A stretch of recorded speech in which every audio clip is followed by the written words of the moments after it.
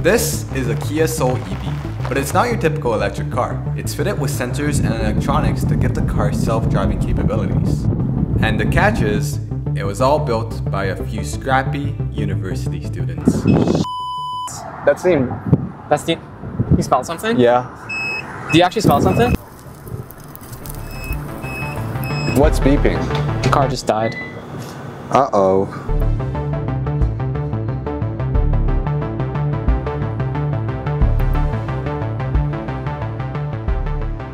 It's 2024. We've been promised self-driving cars by now 10 years ago. Probably only a month away from having autonomous driving, at least for highways. Well, where is it? Instead, we get these stupid cars that get stuck in potholes. Stopped on 9th Street in San Francisco. And here in Canada, we have nothing. Well, I've decided to take matters into my own hands because in this video, we're going to be building a full-size self-driving car to show that if a clueless kid can do it, is it really that hard? For this project, we need a car, we need sensors, we need compute. All of that is going to cost us over $50,000. I can't afford that. Well, luckily, there just happens to be a design team at my school that's working on self-driving cars. Meet Autonomous, Waterloo's self-driving car team. We competed in the Auto Drive Challenge back in 2017 to 2021 and even managed to secure second place overall. But in 2021, we didn't get accepted into the second 4-year series of the challenge. And we found ourselves as a team without a competition. For over a year, our team ran without having any physical car. But somehow, by miracle, we got a brand new Kia car. So we're starting up all again from scratch. We have a car that has nothing fitted on it. And so now there's no more excuses. I can start filming and finally build this car. This is where our story begins. And our story starts at the garage. All right, guys, this is our Kia Soul EV. It's a 2019 version, but it's, as you can see, unmodified. We're gonna be modifying it today. We got someone very special who's gonna do a lot of the mechanical, electrical, vehicle platform work. And the Kia personnel told me not to do it. This is Aryan. He's a computer engineering student at Waterloo. And more importantly, he loves modifying cars during his free time. And if we have to do it, to take it to them, but we're not gonna do that. So... Oh my, but you've done this before. I've done this many times. Today, our goal is to get the car to drive itself based on steering and velocity commands we send it. Now, to understand how we're going to do this, we need to understand what happens under the hood of a modern car. Cars today are all built using what are called drive-by-wire systems, where the brake and throttle pedals aren't actually directly connected to the engine and car brakes. Rather, they're merely sensors to detect how much you've pressed on the pedal. Steering is a little bit more complicated. Most cars, including our Kia Soul EV, still has a mechanical linkage between the steering wheel and the steering rack, but it's electronically assisted by motors or hydraulics to make it easier to steer. In all of these cases, there are sensors that are used to measure the human input on the car. These sensors are all connected to modules called ECUs, which is what actually electronically controls the engine intakes, braking, and steering in real time. So what's happening here is we can see all of our connections for all of our driving mechanics. Under here, we have our steering control modules.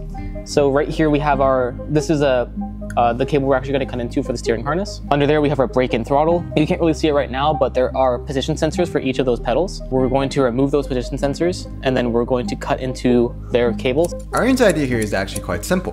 By cutting across the wire and sending our own signals, we're essentially faking sensor measurements and tricking the car into thinking those are physical inputs to the car. We're going to cut into these cables. Certain cables will go into our spoofing board. Yo. And then if you look at the board, there's this little guy. This is a relay. This relay is naturally closed to one end when there's no power to the board. Even right now, if we were to connect these cables to here and this to the car is going to drive normally. But the second that we give power to this board and this relay strips to the other connection, it's going to disconnect the throttle pedal and connect the board to the throttle ECU. So we'll use 3 of the same boards, one for steering, one for acceleration, and one for braking. In the event that there's an emergency and we press our e-stop system, it's going to cut all power to this board and the relay is going to click to one other side and it's going to give full control back to the driver. We also have another board just for the diagnostics. This is going to connect to the ODB2 port. And from here, we're going to get stuff like wheel speed sensors. We're going to get brake light status. Hopefully from this board, we'll be able to actually control the turn signals, but we're not sure yet. Let's see if you can open the hood. I'm not okay. You know how to? Well, there's a thing I know, like... Okay, at least you know. There's a thing you gotta... Yeah? You gotta move... There you go. Yo, okay. oh. Now, before we do any of this work on the car, we need to make sure to disconnect all of the batteries. Now, this car, there are two batteries. There's the main battery, which is over 400 volts, and there's a side battery that's This is so scary. We need to disconnect both of these batteries. Wait, you'll see scary. And here I Oh my remind God. you, do not try this at home. Okay, so that's the safety switch. So all these electric cars, anything that's orange is do not touch. Oh, okay. So cables that are orange, you'll see them in the front. This is do not touch. Just gotta be really careful with it. So we're gonna pull back that. You literally touched the orange. Yeah, but Okay. so we're now isolated. So it cuts 2 packs of the battery in half, and then it cuts off the contactors in the front. So now there's no power at all running through the car. So just as a safety precaution, because if somebody accidentally touches that, now we're good. Now, we didn't finish installing all of the boards and testing everything that day, and Aryan got busy with some other things, so we'll need to revisit this at a later point in part 2 of the series. But we still have a lot of work to do, especially when it comes to setting up all of the sensors, so let's shift our attention to that. Alright, so we've got a car that can move based on our commands, but now we need to give it some eyes by equipping it with sensors. There's this age-old debate in the AV world about whether we should be using cameras or LiDARs. Most AV companies today use a combination of these sensors, whereas Tesla is going camera only. The design decisions can be debated extensively, and we'll talk more about this when we get to the software, but for now we've inherited the sensors from the previous car, which has both LiDARs and cameras. For our LiDAR, we're using a Velodyne VLP32C, which has 32 beams, a horizontal field of view of 360 degrees, and a maximum refresh rate of around 20 Hz. For our camera, we're using a Blackfly Clear S, which has a resolution of like 1920 by 1200. Alright, so we've got all of this powerful hardware, but we need to integrate it within our software. And in our case, we're using ROS2, so we need to make sure that all of these cameras and LiDARs are publishing to the correct topics in ROS2. And this should be, in theory, very easy. After all, the manufacturers wrote ROS2 wrappers for us, so we just need to use it. But I'm stupid. We cannot get this camera to visualize this like the third day in a row. LiDARs first. It has a fixed IP of 192.168.1.201, so we need to make sure that the computer is on the same subnet of 192.168.1. And we got LiDAR, okay. Okay, sweet. We can see the LiDAR points in ROS2. Cameras come with the HCP, which means that the IP is dynamically configured. Install Spinnaker's proprietary SDK to visualize the camera as a sanity check. Auto force the IP of the camera to the current subnet. How did you do that? Huh? To force the IP. We got the camera. We got the camera. We got the camera. Very good news. We got both our LiDAR and our camera working together simultaneously. So here we got our another switch that we got. Finally made it work inside ROS2. It's live, right? We got the LiDAR here and the camera. Now that we got our sensors configured, it's time to mount them on the actual car. So as you guys can see, we're mostly done wrapping the car. And now we're gonna try and build out the sensor rack. All right, so we finally got all the parts machined. We've got 3030s and a few 4040s, and now it's just about assembling them. It's really easy to assemble these. They're basically like Legos. So we just use angled brackets and some screws, and we can screw them on together. Yo, we can do 2 big ones. Yas, queen. Yeah. Alright guys, it's day 4 of trying to build this stupid sensor rack. I am extremely frustrated at the moment because it's taking us so long to build this thing. But, you know, you just gotta keep pushing in those times because you know that in the end everything will pay off, or at least you hope so. Now, in terms of how we're actually going to mount the computer, we quickly built up this compute rack. So as you can see, it's just a bunch of meshes. And the idea is that we're gonna either use screws or zip ties to secure everything in place. All right, here you go, ladies and gentlemen. This is our sensor rack. We don't have the sensors on yet, but we're just gonna put it on and see how it looks. Yo, bring it. Woo.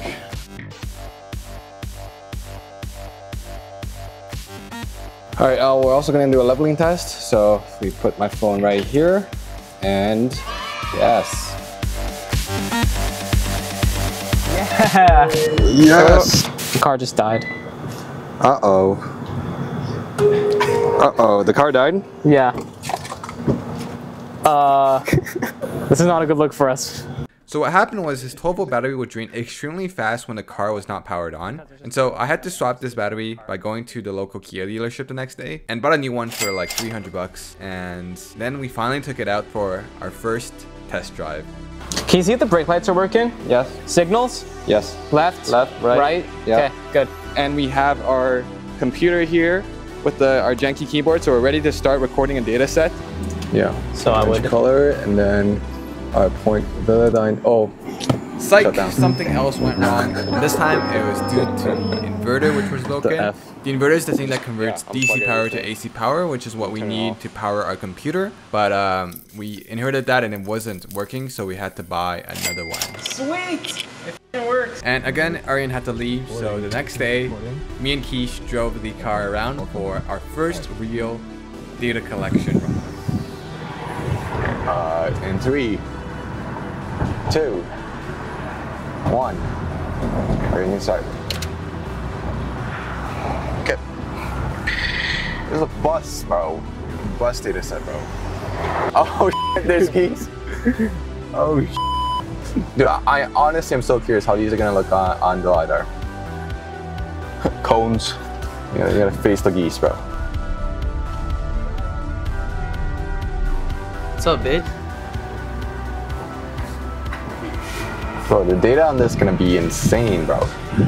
Yo, it's gonna go crazy. Yo, we're gonna do autonomous parking here. Autonomous parking. Bro, in 1 month, man. I believe.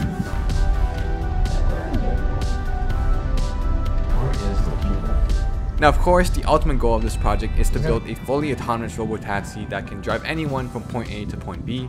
For now, I'll just have to drive it myself. So here I'm picking up my friend and we're driving him to the local bank.